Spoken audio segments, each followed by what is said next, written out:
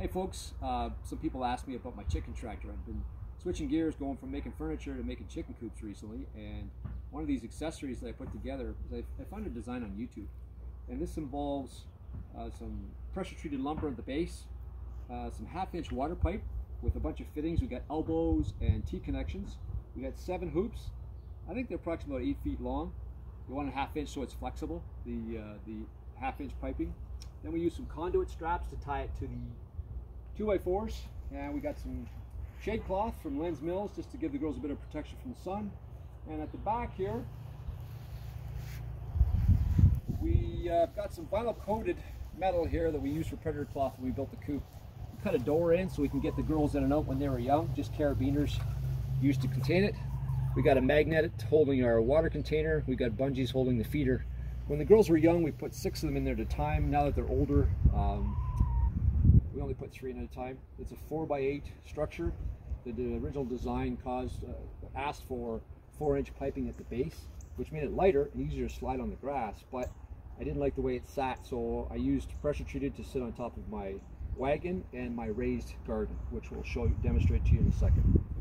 But other than that, now with the 3 full-grown girls, we'll put them in there, they'll sit on the lawn, they'll aerate it, they'll fertilize it, and then we'll set it for 2 hours at a time, and then we'll move it every couple hours across the lawn with that strap at the front. The rest is covered just in cheap old chicken wire, which does about 90% of the coverage. This is only the end of it that I'd used the vinyl coated stuff I had left over from my previous project. All in total, maybe about 150 to 200 bucks in material tops between Home Depot and Lowe's. Next application, we'll move on to what we use it for the winter time. Okay, our next application, we've taken off the ground for the winter time. We'll throw it on top of my 4x8 trailer. It'll sit flush there. We'll pop off, or just we'll leave the shade cloth on, and we'll put a blue tarp over it, bungee it down, and it protects my trailer from the snow and the rain during the winter months. So that's another application as to why I use pressure treated. It had a nice flat bottom. We'll move on to the next application we got for over our raised gardens. Next application we've got is our raised gardens. They're 4x8 with the galvanized and the pressure treated.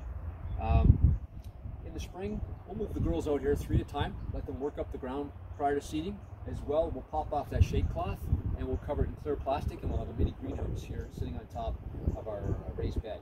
I've got 3 of these, 2 over there and 1 here.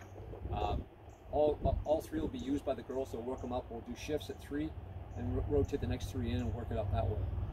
As well, with the clear plastic, it's nice to have that greenhouse to start the seedings prior to seeding.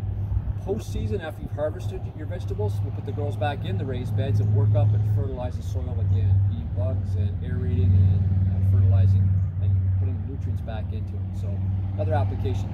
Last one too is my wife got some blueberry bushes this year, so when that's not in use, we can cover up the blueberry bushes to keep the birds off it and the chickens off it, so they get a chance to grow. As well, if you have an in-ground garden and you've got a couple of rows of sensitive stuff that needs to be protected, as long as you stay within the 4x8 parameters, you could cover up a couple of rows with this thing. Same with in the fall or whatever. If you have a frost coming up or in the spring, you can throw that on your in-ground garden or the raised bed, covered up, and it provides coverage for that. So these are just some of the applications that we've come up with so far. I'm glad to hear any suggestions or ideas that you guys got for other uses around the backyard. But like I said, 150 to 200 bucks tops material, really easy to make, and I hope you enjoyed this video. Thanks for tuning in. Stay safe and stay vertical.